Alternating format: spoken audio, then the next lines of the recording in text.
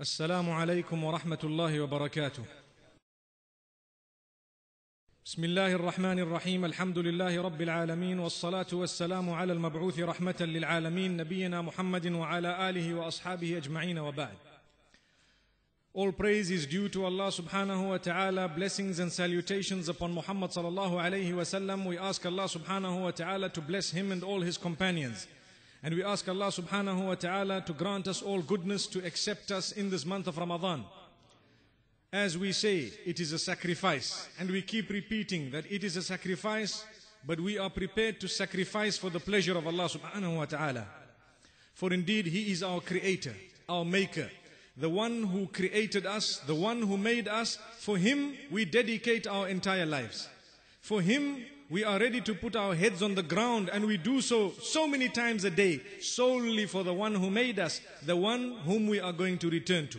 We would never put our heads on the ground for any being besides Allah subhanahu wa ta'ala.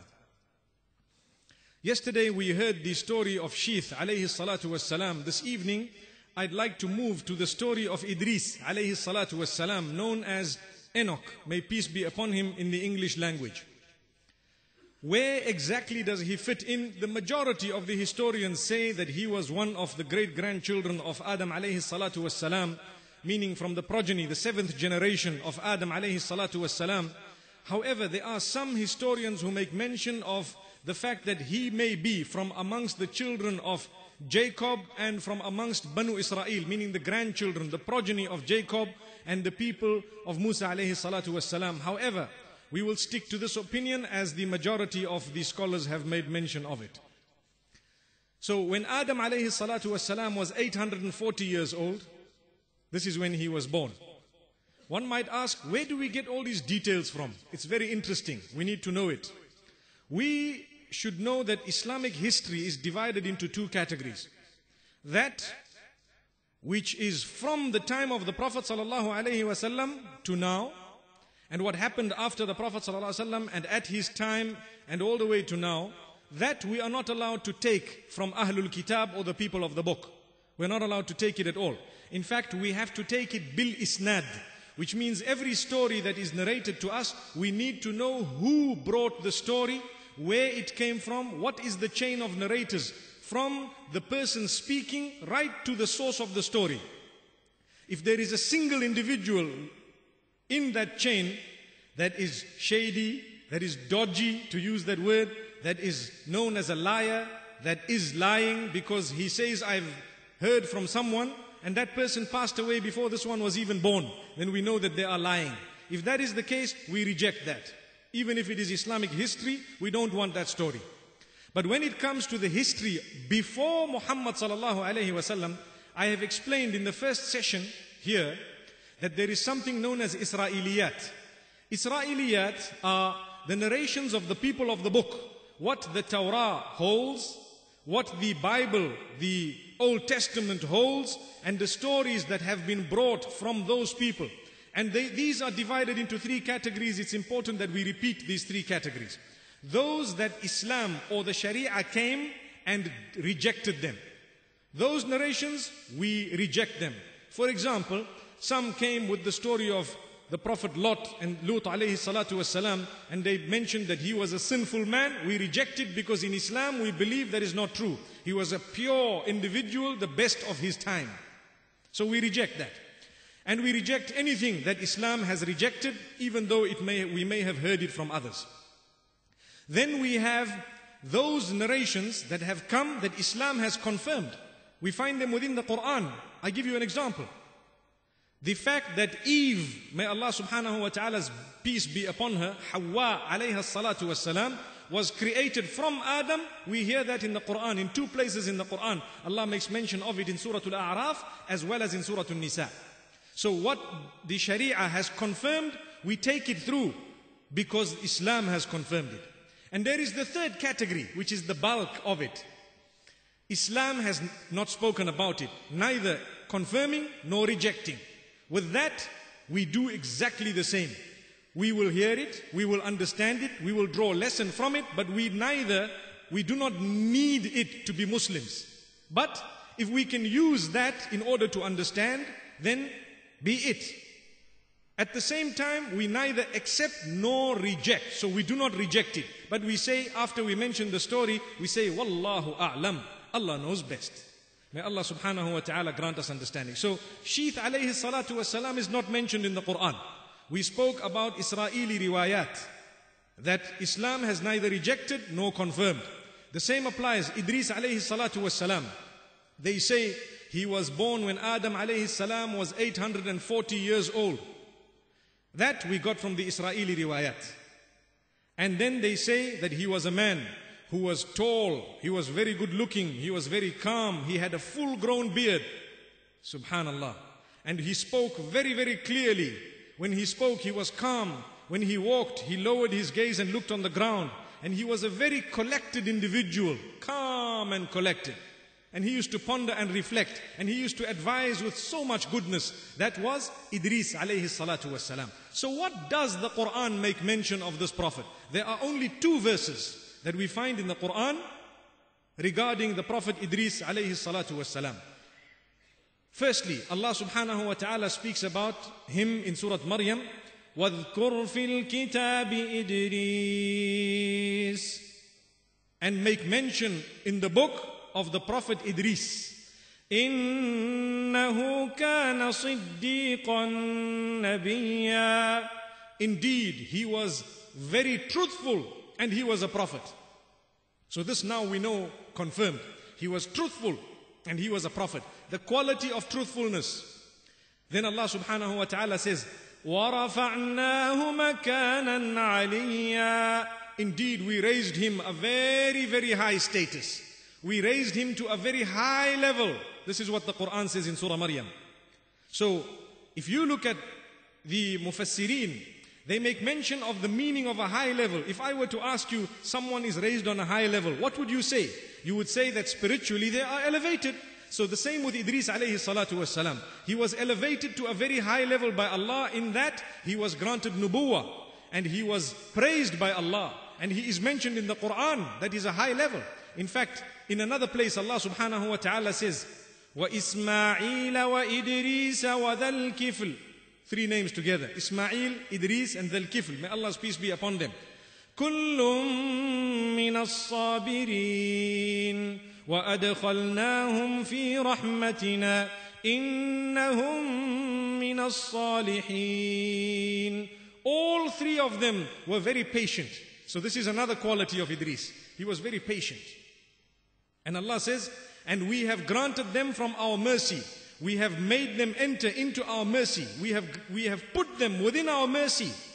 So that is another quality. Allah has had mercy on them. And Allah subhanahu wa ta'ala says, Kullum minas salihin. They were all pious people, good people. Salih means a pious person. So these are the qualities of Idrees alayhi salatu wassalam we know, and this is definitely a very high status. However, we have a very interesting Israeli riwayah, a narration of the people of the book, which we say, Wallahu a'lam, Allah knows best. But it's interesting to mention it because most books of tafsir have made mention of this beautiful incident. They say Idrees alayhi salam, he was told by Allah subhanahu wa ta'ala that, oh Idrees, from those who have followed you, anyone who does good deeds, at the end of the day, you will have all those good deeds doubled for yourself. Now, that is something amazing. This is a status. Imagine others do good deeds and you getting the reward of it, doubled. So he was very happy. And he knew that his death was approaching. So he had a friend from the angels and he spoke to this friend.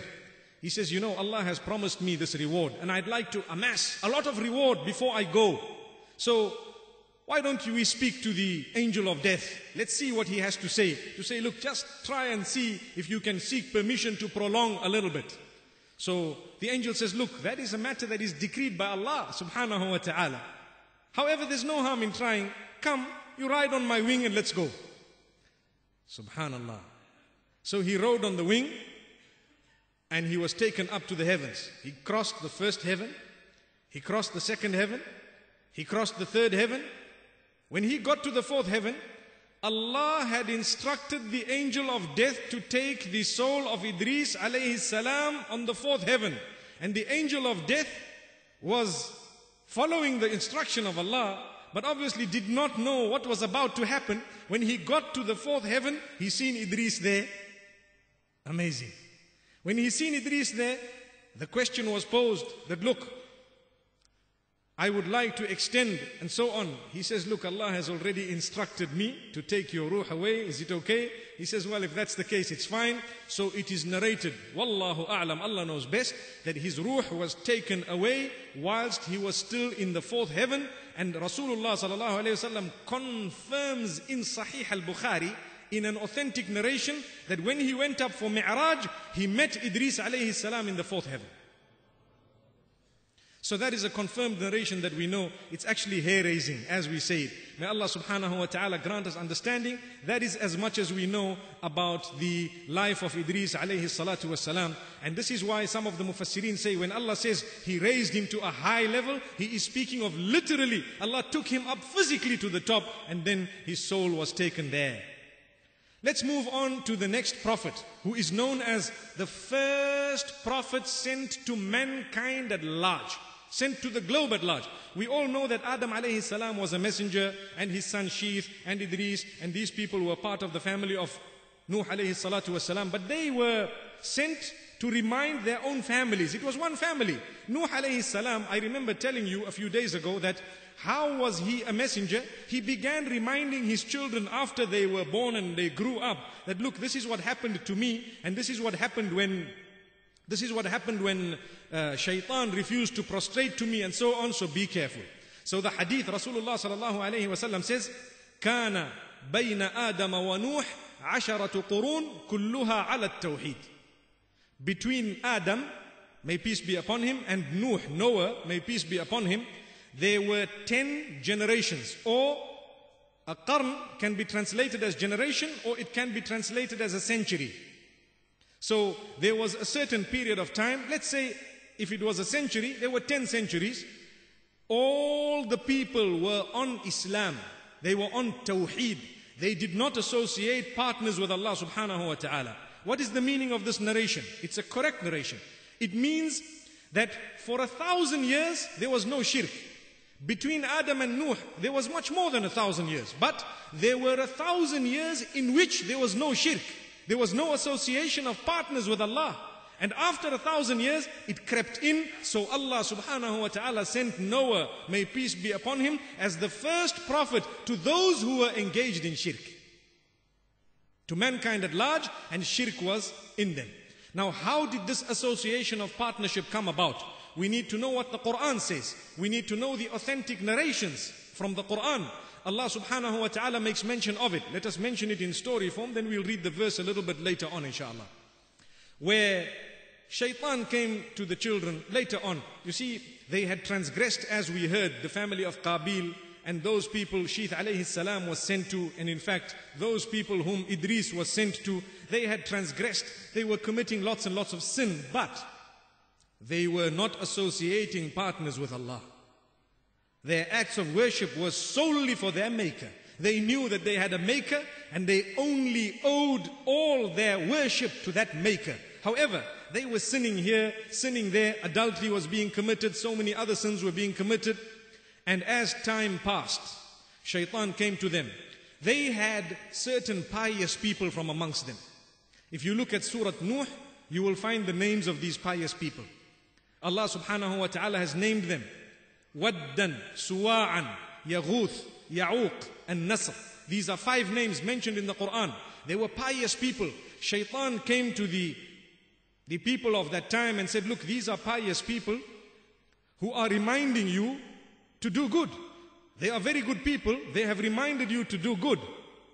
Now that they've died, just make a small statue to remind you of their message. So every time you see the statue, you'll be able to remember that this person used to remind us of good, and you will do the good. So it was beautified. They saw nothing wrong in that. They created statues, and each one was named after one of these pious people. And every time they came and they saw these statues, they were very happy. It reminded them to do good, and they began to do good. Now shaitan is very patient. He's got a plan. He sows the seed and he goes away. So he waited for that generation to pass. When that generation passed and people forgot why exactly they had made those statues, he went to the next generation and said, you know, your forefathers, you don't know what they used to do. They used to worship these idols. These are statues. This is what brought them goodness. And he conned them. How did he con them? Listen very carefully. He said, whenever they saw these idols, they worshipped the idols, so they became good people and goodness came in their direction. Look at how he's twisting the words. Part is true, part is not true. When they saw these statues, they never used to worship them, but they were reminded they used to do good. So a person would go to the statue, come back and give a charity. Wow, that was good. A person would go to the statue, come back and be well behaved. That was good. So Shaitan says, don't you see, the statue used to help them to become good. So you need to prostrate to these statues in order to become even better. So this is when shirk started. This is the first association of partnership with Allah subhanahu wa ta'ala. What we learn today, up to now, as sophisticated as man has become, we have technology, we have the Bluetooth, we have Wi-Fi. Very soon we'll be having yellow teeth and green teeth. Allahu Akbar. But we still have people who worship stones, who think that that brings them goodness, who worship trees, who worship various other objects, who worship creatures of Allah subhanahu wa ta'ala and think that these things are going to bring us goodness. There are people who worship animals, thinking that these animals are going to bring us goodness. Allah subhanahu wa ta'ala, He becomes very, very angry with this association of partnership with Allah subhanahu wa ta'ala. So it is very strange how man's brain has developed to the degree that he has technology of the highest, most baffling level, mind-boggling. But at the same time, he'll worship a stone, Allahu Akbar. And he'll go and bow down to a cow, Allahu Akbar. And he'll go and bow down to a tree. And he'll go and bow down to another human being who also needs the loo just like him, Allahu Akbar. It's a fact. And I've mentioned the worst thing because this needs to make us think. Allah's given us the brain. If you have a belly problem, they have it too. How do we worship human beings? Inna Allah abta'ata Muhammadan sallallahu alayhi wa sallama liyukhrij an-nas min ibadati al-ibad ila ibadati rabbil ibad. Allah has sent Muhammad sallallahu alayhi wa sallam to remove people from worshipping other worshippers to worshipping the Lord of all the worshippers. Subhanallah. So we don't worship other worshippers. People began to worship Isa, they began to worship the others. At this particular stage, they were worshipping these 5 idols. So Nuh alayhi salatu wasalam was sent. When he was sent, very, very interestingly, Allah makes mention of it. In fact, his name, or should I say not the name, but mention of Nuh alayhi salatu wasalam is in 20 different surahs of the Quran. 20 different surahs of the Quran. He has a very lofty level. You see, all the messengers are not of the same level. Allah says in the Quran, تِلْكَ الرُّسُلُ فَضَّلْنَا بَعْضَهُمْ عَلَى بَعْضٍ مِّنْهُمْ مَنْ كَلَّمَ اللَّهُ وَرَفَعَ بَعْضَهُمْ دَرَجَاتٍ. Those messengers, we have raised some above the others. Some of them we have spoken to. Allahu Akbar. And Allah has raised the levels. So there were 5 who were the highest. They were the most resolute and they endured the most for the sake of Allah subhanahu wa ta'ala. Who were these 5? Right at the top, Muhammad sallallahu alayhi wa sallam, subhan al-khaliq. Allah has granted him that status, highest of all messengers and of all creatures. Afdalul khalqi wa akramul rusuli. The highest of creation and the most honored of all the messengers is Rasulullah sallallahu alayhi wa sallam.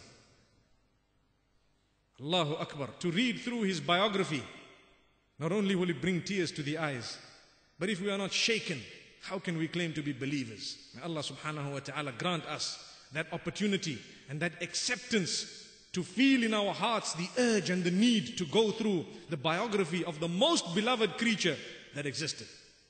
Sallallahu alayhi wa sallam. So he was at the top. Then we had Ibrahim alayhi salatu was salam, Nuh alayhi salam, Musa alayhi salam, and Isa alayhi salam. These 5 names are found in the Quran. Allah calls them ulul azmi min ar-rusuli. These were the resolute from amongst the messengers of a different level. وَإِذْ أَخَذْنَا مِنَ النَّبِيِّينَ مِيثَاقَهُمْ وَمِنْكَ وَمِنْ نُوحٍ وَإِبْرَاهِيمَ وَمُوسَى وَعِيسَى بْنِ مَرْيَمَ. Allah subhanahu wa ta'ala makes mention of the 5 there, that we have taken the strong covenant from you, O Muhammad sallallahu alayhi wa sallam. وَمِنْ نُوحٍ وَإِبْرَاهِيمَ وَمُوسَى وَعِيسَى بْنِ مَرْيَمَ. Allahu Akbar. So those are the 5 that were the highest. So Allah subhanahu wa ta'ala makes mention of him very beautifully in Surah Al-A'raf. Allah says, and it's always very direct. Allah says, لَقَدْ أَرْسَلْنَا نُوحًا إِلَىٰ قَوْمِهِ فَقَالَ يَا قَوْمِ اعْبُدُوا اللَّهَ مَا لَكُمْ مِنْ إِلَٰهٍ غَيْرُهُ. And remember, we sent Nuh to his people. So he said to them directly, O my people, worship Allah alone. You have no deity besides Allah subhanahu wa ta'ala. Nobody worthy of worship besides Allah subhanahu wa ta'ala. So the first message of all the messengers was calling towards Tawheed, calling towards the oneness of Allah subhanahu wa ta'ala, calling towards leaving the association of partnership with that maker and that creator. So Allah subhanahu wa ta'ala says, He told His people, إِنِّي أَخَافُ عَلَيْكُمْ عَذَابَ يَوْمٍ عَظِيمٍ. I fear over you the punishment of that day, the great day. I fear that a punishment will overtake you. In another place He says, I fear that a very painful torment will overtake you. So they are listening to this man. He's saying, worship one Allah, and I fear that punishment is overtaking you. They did not want to listen. They wanted to carry on in their ways. So look what they says. قال الملأ من قومه إنا لنراك في ضلال مبين. The chiefs from amongst the people. Who was talking? Allah says al-mala. Al-mala meaning the chiefs. Those who had authority, those who had power, those who had wealth, those who had respect in society. They spoke. They said, you are astray. Dalal. One word. This man is astray. Don't listen to him. He answered, قال يا قوم ليس بي ضلالة ولكني رسول من رب العالمين. He said, oh my people, I am not astray. I am a messenger from the Lord of the worlds. أبلغكم رسالات ربي. I am only conveying to you the messages of my own Rabb. وأنصح لكم. And I am giving you advice, nasiha. Sound advice I am delivering to you. So don't hold it against me. Don't call me a madman. Weigh what I am saying. And if it makes sense, and it will definitely make sense if you are ready to ponder over it, then follow it. So a few people started following him. Who? Very few. After so many years, one person. After so many years, another person. Subhanallah. And yet he was a Nabi of Allah subhanahu wa ta'ala. And the rest of them, they followed the haughty. They followed those who had money. They followed those who had authority. They followed those who had dignity in society. And they had given dignity to those who had material wealth. Why do we say this? Because Allah speaks about it in the Quran. And Allah subhanahu wa ta'ala says this. Allah says in Surah Hud, Allah says, فقال الملأ الذين كفروا من قومه ما نراك إلا بشرا مثلنا. Those haughty, those who were high, those who were in control, they had controlled all the people, and they told Nuh alayhi salatu wasalam, we see you as a human being just like us. We see you as a human being just like us. What happens in our lives? A lesson we draw from it. When someone reminds us to say, brother, this is wrong. We say, hey, look at yourself. Who are you? Who do you think you are? Allahu Akbar. I had one youngster tell me, even my father doesn't tell me that. Allahu Akbar. Well, bring him, we'll tell him as well. May Allah subhanahu wa ta'ala open our doors. Just as well you told me he doesn't say it, now we know that he also needs a bit of advice. May Allah make us parents who are role models for our own children. Ameen. Wallahi, that's a powerful dua. May Allah make us parents who are the role models of our own children. Ameen. Allahu Akbar. So they told him, you are just a human being like us. وَمَا نَرَاكَ اتَّبَعَكَ. And look at those who are following you. Look at them. إِلَّا الَّذِينَ هُمْ أَرَاذِلُنَا بَادِيَ الرَّأْيِ. They are the worst from amongst us. They've got no material standing at all. Nobody respects them in society. They are foolish. They haven't even thought before they followed you. They don't even know what's about to come in their direction. As though they are threatening to boycott these people. Imagine. So who followed? Those who were downtrodden. And this is why when Abu Sufyan radiyallahu anhu, before he was a Muslim, he had gone to Hercules, the Romans. And Hercules asked him a question, Hiraql, about Muhammad sallallahu alayhi wasallam. He says, what type of people are following him? The rich or the poor? He said, well, most of his followers are the poor. He says, well, that is all the messengers. It has happened to them. Quite similar. Look, Hercules is confirming that those who are downtrodden and not so wealthy, they are quicker to accept the truth than those who are high and those who are wealthy. Allahu Akbar. We are fortunate, we are Muslimin. We hope and pray that the more we get in terms of wealth, the more down to earth we are. The quicker we surrender to Allah subhanahu wa ta'ala's command. May Allah open our doors of goodness. May He grant us pure sustenance that brings us closer to Him, and not sustenance that will drive us further away. People normally say that this man was a good man. Now that he's seen money, he's changed. I usually say no. Money doesn't change you. All it does, it gives you now the opportunity to show the true colors of who you always were. Because if you had bad qualities, they were hidden. When you have a boss, you need to say, yes, okay. He says, be here at 8. No, 5 to 8. You say, okay. But the day you got more money than him, you say, what? 5 to 8? You mad? I'm going to come at 11. Allahu Akbar. May Allah open our doors. Because now you know you have a standing. So it only gave you the opportunity to show your true colors. Those who were good prior to wealth, they are still good even after they've got that wealth. May Allah keep us in that way. So this was the excuse. They said, we see these people are all weak. وَمَا نَرَى لَكُمْ عَلَيْنَا مِنْ فَضْلٍ بَلْ نَظُنُّكُمْ كَاذِبِينَ. We don't see any virtue for you over us. In fact, we consider you liars. You are a liar. What virtue do you have over us? You're just like us. You've got eyes and ears and hands and everything just like us. You are a human being. There's no virtue. This was the excuse of the people of Nuh alayhi salatu wassalam. So Allah subhanahu wa ta'ala makes mention of that in Surah Hud. And this is why He told His people, Ya qawmi ara'aytum in kuntu ala bayinatin min rabbi. O my people, listen very carefully. What if Allah has granted me signs, clear proof, clear evidence? Are you going to consider it? وَآتَانِي رَحْمَةً مِّنْ عِنْدِهِ فَعُمِّيَتْ عَلَيْكُمْ. And what if Allah has given me mercy and has had mercy upon me, which you are blinded from? You cannot see. What do we learn from this? Allahu Akbar. Sometimes because of our evil deeds, we become blinded to the straight path. This is why I mentioned the other day that one of the greatest acts of worship is tawbah. To ask Allah's forgiveness, to search in your life where you are going astray and wrong, and to constantly ask Allah's forgiveness. Because when you ask Allah's forgiveness, there is now hope that you will see the light.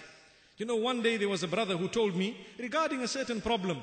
He says, at least now there's light at the end of the tunnel. I said, brother, they haven't yet seen the tunnel. Forget about the light. Allahu Akbar.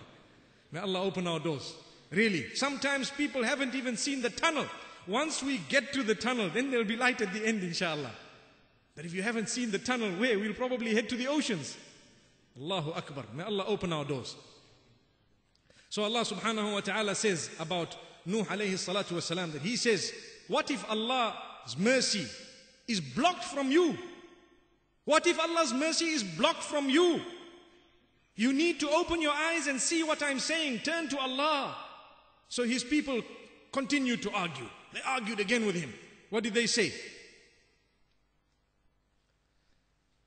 وَيَا قَوْمِ. In fact, He said again to His people, one more point. وَيَا قَوْمِ لَا أَسْأَلُكُمْ عَلَيْهِ مَالًا إِنْ أَجْرِيَ إِلَّا عَلَى اللَّهِ. O my people, I'm not going to ask any recompense from you. I don't want money for what I am teaching you. I don't want any wealth for what I am teaching you. And from this we learn straight point. Whenever there are those calling us towards goodness, the spiritual leaders, if they fall under the employ of someone, they are less effective than those who do not fall under the employ of someone. That is a general rule. Unless they've been given authority, which is very rare, you find that they are always tapered down by those who pay them. And this is why Nuh alayhi salam made it very clear. I not only don't get a salary from you, but I don't want it. I'm not asking you for a penny or a cent. My reward is with Allah subhanahu wa ta'ala. And this is why he could say whatever he wanted to. He uttered it, the truth. He didn't mind. And he knew he had the assistance of Allah subhanahu wa ta'ala. So they told him, okay, we're ready to accept. They had a private meeting. They said, we're ready to accept on condition that you see those who have followed you, they're all paupers. We're going to come and sit with those paupers and everybody's going to look at us and say, look, the top and the bottom, they are now mixing. That's not going to happen. So get rid of them. Tell them that you guys, you move out. We got some more important people who are coming to accept the guidance. Now the same was uttered by the kuffar of Quraysh to Muhammad sallallahu alayhi wasallam. And here he is being told that happened from the time of Nuh. So what did Nuh alayhi salatu wasalam say? وَمَا أَنَا بِطَارِدِ الَّذِينَ آمَنُوا. I am never going to chase those who have believed. I can't chase them. Allah subhanahu wa ta'ala knows their level. And Allah subhanahu wa ta'ala knows their condition. I am not going to chase them at all. He says, وَيَا قَوْمِ مَنْ يَنْصُرُنِي مِنَ اللَّهِ إِن طَرَدتُّهُمْ أَفَلَا تَذَكَّرُونَ. Oh my people, if I chase them away, who is going to help me when Allah's wrath and anger descends on me? Who is going to assist me against Allah subhanahu wa ta'ala if I chase away the believers? Allahu Akbar. And there are other beautiful verses in the Quran where Allah subhanahu wa ta'ala makes mention of what Nuh alayhi salam said. He said, these people appear to be low in terms of worldly standings, but you don't know their hearts. You don't know their hearts. Allahu Akbar. Allahu Akbar. This is why sometimes we feel the piety in those who are poor, very, very poor. Sometimes we see people, and I have witnessed people in some of the most remote areas of Africa. We entered one area, very, very remote area at the time of Asr. And we were looking for Muslims. And we were going through, literally having parked the motor vehicle in one corner, one side, and we were walking through the bush. And we noticed these, there was a field with a lot of plantation on it. Maize was planted and it was quite high, the height of a man. And as we walked through it thinking that now there's no one, it was the time of Asr. We heard, Sami Allahu liman hamida. And there were at least 200-300 people reading Salah and they had all come up. And where were they? Where were we? Wallahi, I had to weep when I'd seen that. And I told myself, these are the awliyaullah. These are the friends of Allah. For water, they go to the river, which is 5 kilometers away with buckets, but they're happy. Come time for Asr, nobody is there to tell them, hey, Salah. And you find all of them quietly on the ground, no musalla, no nothing. On the ground, Sami Allahu liman hamida. You know the sight. I felt like I was such a weak Muslim, looking at these people who have endured so much and they are happily worshipping Allah subhanahu wa ta'ala. Where are we? It reminded me immediately of a verse that I need to share with you. Allah says, subhanahu wa ta'ala, يا أيها الذين آمنوا من يرتد منكم عن دينه فسوف يأتي الله بقوم يحبهم ويحبونه. Allahu Akbar. Oh, you who believe. If whosoever is going to turn away from this deen, then remember, Allah will bring other people whom He will love and they will love Him even more. Allahu Akbar. So let's not turn away. When we don't read Salah, there are 10 other people who are reading Salah. Recently, in many countries, there are women who have removed their hijab because of the pressure of the globe. So by removing the hijab, I normally say, my dear sister, if you have removed it, there are 10 others somewhere else who have donned it. So it's not Allah's loss, it's your loss. For every person who thinks they have now removed the cover or remove the dress code that Allah has ordained. Allah says, don't worry, we flick you off. Do you know what? We'll show you on the day of judgment. As a result, there were 10 others who donned it. Allahu Akbar. You want to miss your salah? There are 10 other people in the remote regions of Vietnam who will start their salah. But we don't know. Our minds are too small. We don't understand and realize. So Nuh alayhi salam said, these people, they are pious. Allah knows their heart. Allah subhanahu wa ta'ala knows the condition of their hearts. I'm not going to chase them away in order to facilitate for you and for you to come. Another thing, if he had chased them away and these people did come, that was one condition. Sometime later they would have made another condition and a third condition. So a person who wants to attack you on one front, don't think that he's not going to attack you from all the other fronts. May Allah subhanahu wa ta'ala grant us a deep understanding. Remember, these stories are mentioned in the Quran for us to derive lesson from. It was not needed to make mention of the previous stories. So much so that in this story of Nuh, when Muhammad sallallahu alayhi wasallam was mentioning this story to the kuffar of Quraysh and to the Muslimin, do you know what? They doubted. They said, no, this man is speaking things which are fabricated. So Allah says in the Quran, whilst in the midst of the story of Nuh alayhi salam, أَمْ يَقُولُونَ افْتَرَاهُ, are they saying that Muhammad sallallahu alayhi wasallam has fabricated this? They don't know. قُلْ إِنِ افْتَرَيْتُهُ فَعَلَيَّ إِجْرَامِي وَأَنَا بَرِيءٌ مِّمَّا تُجْرِمُونَ. O Muhammad sallallahu alayhi wasallam, tell them, if I have fabricated this, I am going to get the sin of it. And I'm not going to hold the sin of what you people are doing. So weigh what I'm saying. This is an example. It is a story of a previous nation confirmed by revelation without a speck of doubt. So Allah subhanahu wa ta'ala speaks about Nuh alayhi salatu wassalam in Surah Al-Shu'ara as well. قالوا أنؤمن لك واتبعك الأرذلون قال وما علمي بما كانوا يعملون إن حسابهم إلا على ربي لو تشعرون وما أنا بطارد المؤمنين إن أنا إلا نذير مبين. He had a response for everything they said. He had a response for everything they said. Allah makes mention of it here. They say, should we believe in you when all these useless people have accepted your message? There is a difference between us and them. Kick them out.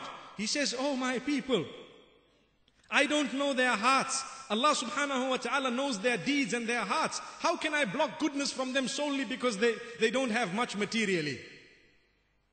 Allahu Akbar. I am a warner. I will warn clearly.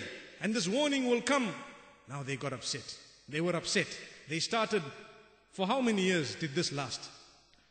Not 10 years, not 100 years, not 200 years, not 300 years, no, more. Look what Allah subhanahu wa ta'ala says. وَلَقَدْ أَرْسَلْنَا نُوحًا إِلَىٰ قَوْمِهِ فَلَبِثَ فِيهِمْ أَلْفَ سَنَةٍ إِلَّا 50 عَامًا. And we sent Noah, may peace be upon him, to his people. He dwelled within them, calling them towards goodness for 1,000 years, less 50, which means 950 years. He spoke to them, he called them. He instructed them, he tried with them. He answered all their questions. Now they started getting frustrated. A few hundred years down the line, they started frustrating Nuh alayhi salatu wassalam. Up to now, it was a discussion. It was a debate. Now they wanted to begin to threaten. لَإِن لَمْ تَنْتَهِ يَا نُوحُ لَتَكُونَنَّ مِنَ الْمَرْجُومِينَ. They say, oh Nuh, keep quiet. If you're not going to keep quiet, we're going to stone you to death. Look at these threats. Look at these threats. If you don't keep quiet, we are going to stone you. Allahu Akbar. What did Nuh alayhi salatu wasalam do? He knew Allah was with him. Not a day did he raise his hands to say, Ya Allah, destroy them. He kept on saying, Ya Allah, guide my people. Ya Allah, guide my people. Ya Allah, guide these people. He kept on saying it. He was patient. He was patient for a long, long time. And Allah subhanahu wa ta'ala makes mention of how patient he was with his people, even though they started calling him names. They said, this man is mad, he's mental, junoon. And they said, this man is possessed, he has a jinn in him. Leave him for some time, he'll come normal. He's got a problem, he's got a jinn. Imagine they are speaking from the very beginning. In huwa illa rajulun bihi jinnah. This is a man who has a jinnah. He has a jinnah in him. That's why he's telling you to do things. He's stupid. Because can't he see we have the money? Let him do a business deal or two with us, and we'll be able to make him rich and wealthy, and he'll be able to enjoy life just as we are. But he's stupid. He'll understand. Leave him on one side and don't associate with him, and you see what will happen. Up to today, our business partners can destroy our deen if they are not on deen. Remember this carefully. If we have a man and we are making so much money through him, don't allow him to control your religion. Never. Don't allow him to change your mind regarding Allah. Don't drop your guard when it comes to him. You can drop him when it comes to Allah. And this is what we have seen. Those who fear Allah subhanahu wa ta'ala, when they are engaged in business deals and making money through somebody, if they drop that person, when that person begins to come between them and Allah, they have achieved happiness and contentment, and they die in a condition of iman. Whereas when it comes to a person who has compromised the deen of Allah subhanahu wa ta'ala, and they have engaged in injustice, what happens today? A man is rich, we know him, so we side with him. Sometimes you get a scholar of Islam, may Allah protect us all. Shaitan comes to the scholars sometimes as well. And you find there is a dispute. One side there's a rich man, the other side there's a poor man. Come the scholar, he says, no man, either, look, I can't involve here, number one. That's the sweetest way out. Or he will say, you know what? I think he is right. Pointing at who? Allahu Akbar. May Allah subhanahu wa ta'ala keep us upon justice. Not only scholars, in our families. Sometimes we perpetrate grave injustice solely because of wealth. Allahu Akbar. Now we're standing on a pedestal. May Allah subhanahu wa ta'ala open our doors. And may He grant us a deep understanding. With Nuh alayhi salatu was salam, he told his people, as the verse is in Surah Hud, وَلَا أَقُولُ لَكُمْ عِنْدِي خَزَائِنُ اللَّهِ وَلَا أَعْلَمُ الْغَيْبَ وَلَا أَقُولُ إِنِّي مَلَكٌ وَلَا أَقُولُ لِلَّذِينَ تَزْدَرِي أَعْيُنُكُمْ لَنْ يُؤْتِيَهُمُ اللَّهُ خَيْرًا اللَّهُ أَعْلَمُ بِمَا فِي أَنفُسِهِمْ إِنِّي إِذًا لَمِنَ الظَّالِمِينَ. O my people, I am not telling you that I am an angel. And I am not telling you that I own the treasures of the earth. And I am not saying that by following me you'll become loaded. A lot of people think, hey, you know what, I'm a good Muslim. Why am I not making money? Well, Allah didn't promise you that if you're a good Muslim, you'll become as rich as Bill Gates. No, He didn't promise that. But when you're a good Muslim, you achieve contentment of the heart. A good Muslim who has 50 rands in his pocket is far better than a sinner who has 5 million in his pocket. And believe me, he will sleep in a far more blissful sleep, if I can use that word, and he will probably snore. Whereas the other one is busy putting in all the pills and still he can't sleep. And they know this is why all sleeping pills are very expensive. Allahu Akbar. They know that those who need them have money. Allahu Akbar. May Allah subhanahu wa ta'ala safeguard us from all forms of sickness. And may Allah subhanahu wa ta'ala grant sleep to those who are suffering with insomnia. And may Allah subhanahu wa ta'ala open all our doors of goodness and grant us good health. May He grant cure to those who are ill and sick. And may He have mercy to those who are suffering on the globe today. So He says, oh my people, I'm not promising you you're going to get big wealth. And I don't know the unseen. So don't come and ask me what's behind the wall. And don't come and ask me what are these people going to have tomorrow. I'm not claiming to know the unseen. And, oh my people, not only do I not claim to know the unseen, but don't think that I am going to chase away those whom your eyes look down upon. Going back to the same point. Look at how many times it's repeated in the Quran. Where Allah speaks about how the downtrodden, the messengers were instructed to kick them out. Allah says, I'm not going to do that. Then Allah subhanahu wa ta'ala speaks about how they called him mad. Surah Al-Qamar, it rhymes very, very well. The surah is powerful. Allah says, كذبت قبلهم قوم نوح فكذبوا عبدنا وقالوا مجنون وازدجر. They have belied the Prophet Nuh before, and they have rejected the message of one of our worshippers. Allah calls him كذبوا عبدنا. Allah says عبدنا, meaning my worshipper. My worshipper, they have belied. وَقَالُوا مَجْنُونٌ, and they called him mad. وَازْدُجِرٌ, and they rebuked him. They swore him. They mocked at him. They tortured him. They engaged in all forms of evil. But he was still saying, oh Allah, guide my people. Then there came a time when Allah subhanahu wa ta'ala says it was the final straw. These people came to Nuh alayhi salam and they said, Ya Nuh, this is in Surah Hud. قالوا يا نوح قد جادلتنا فأكثرت جدالنا فأتنا بما تعدنا إن كنت من الصادقين. They said, oh Nuh, you have debated with us, you have argued with us, and you have prolonged that debate, promising us that some punishment is going to come to us, some punishment is going to come to us. You kept saying that, bring that punishment, we want it now. If you are truthful, come, let's see it. Imagine. They are asking for the punishment. Allahu Akbar. May Allah protect us whenever we are reminded in the masjid. Usually the miracle of Allah, and believe me, I've seen this almost all the time. The miracle of Allah, whenever there is an alim speaking in the front and we are being reminded, it will apply to many of us as though he is speaking about us and he knows us. Allahu Akbar. But he doesn't know you, and it is Allah communicating directly to your heart. Many people have come to me and they've told me, look, today you spoke about this. Did someone tell you I had this problem? Wallahi, not at all. Allah knows you had the problem, so He made something feel within you. Let me go and sit there. So when you sat there, مَا أَصَابَكَ لَمْ يَكُنْ لِيُخْطِئَكَ, what got to you was never ever meant to miss you. Subhanallah. If it got to your ears, Allah made you make an effort to come and listen to it. And then Allah is going to ask you, didn't we send a warner to you? Do you remember that day you felt He was talking to you? Well, I was talking to you. Subhanal Khaliq. Amazing. That is Allah. So they told Nuh alayhi salam, do you know what?